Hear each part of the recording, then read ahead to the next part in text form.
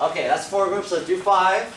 5, how I draw it. And there's a couple different ways. You can draw it slightly differently, but this is what I'd recommend.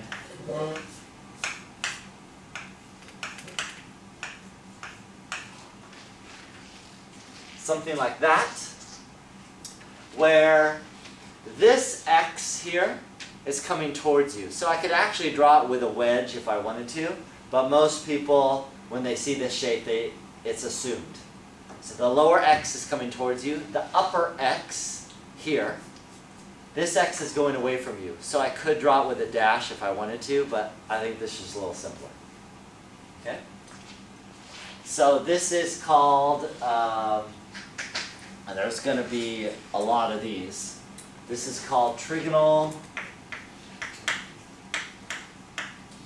Bi-Pyramidal.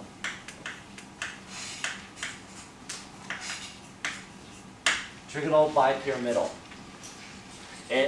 The triangle is the middle of it, and then it looks like there's a pyramid on top and on bottom.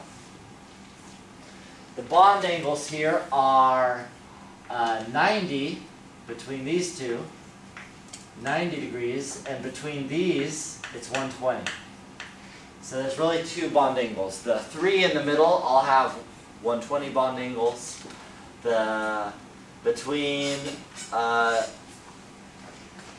either of these 2 and any of these 3 will have 90-degree bond angles.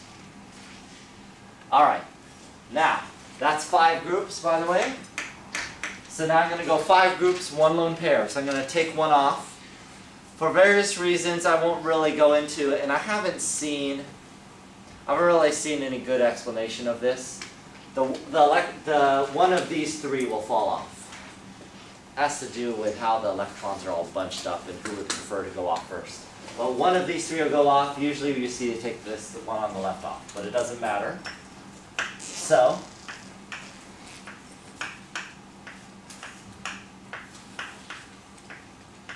that's 1 lone pair. Still 5 groups.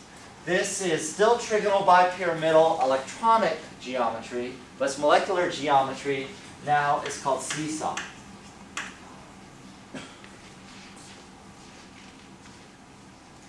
That's 1 lone pair. Let's do 2 lone pairs. When 2 lone pairs happen, it's going to take another one of the triplet of x's. So one of these 2. Usually how we draw this is in this fashion. You don't have to, but this is how you usually see it drawn. Something like that. This, hopefully, if you tilt your head to the side, looks like the letter T. And so, thus, this is called T-shaped.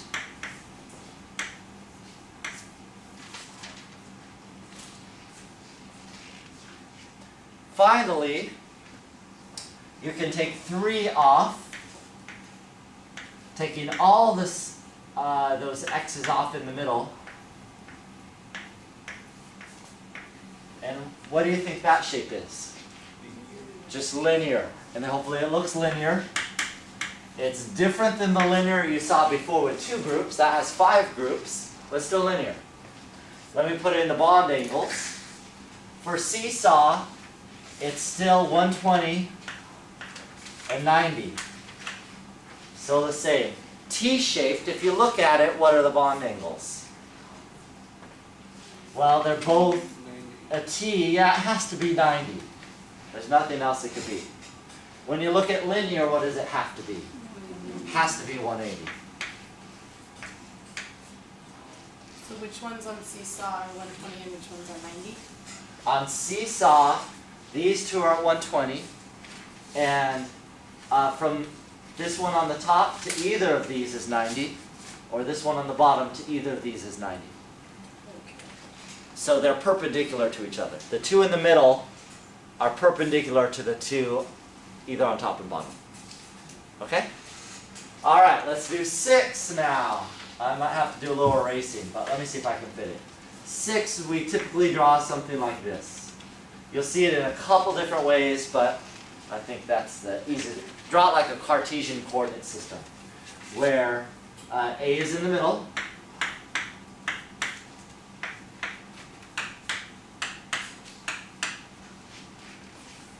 So no groups, this is called, no lone pairs, it's 6 groups. Octahedral. All the bond angles are 90 degrees. You have a Cartesian coordinate system, they're all 90. Sometimes people say 90 and 180, but I just think 180 is twice of 90, so I don't write both. So it's 90. Essentially everything's 90. Some are twice, 2 times 90, 180.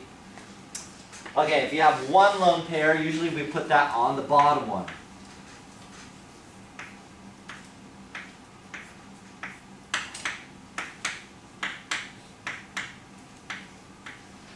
Right there.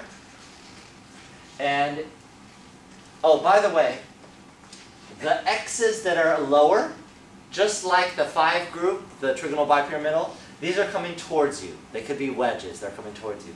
These 2 x's up here, they're going away from you. Okay? So you could draw these 2 with dashes, but you kind of get the idea. Want to minimize the amount of dashes and wedges we're drawing just to make it look simpler. So anyways, this is a pyramid with a square base. So we call this square pyramidal. Square pyramidal. The bond angles are still 90.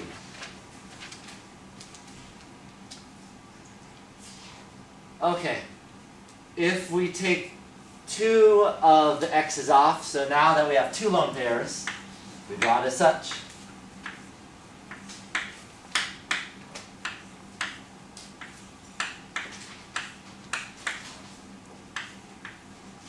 It doesn't totally matter where you put the electrons, wherever you feel like them, putting them. But you can see this now looks, it's still bond angles of 90, it's just a square. So we call this square planar, kind of analogous to trigonal planar. But this one's square planar.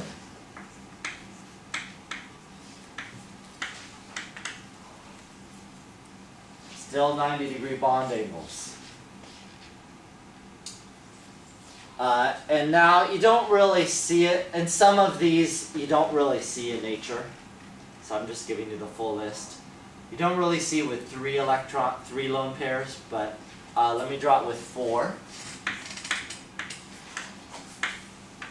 Again, some of these you don't really see, but just to draw it out to fill out the table. If you had 4, what does it look like? It looks linear. So what do you think the bond angle would be? 180.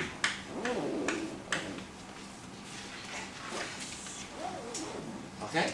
So that's how I draw them if you're asked to draw it in 3D. Even though some of them are kind of 2D, to actually draw out the shape, that's how I draw it depending on what it is.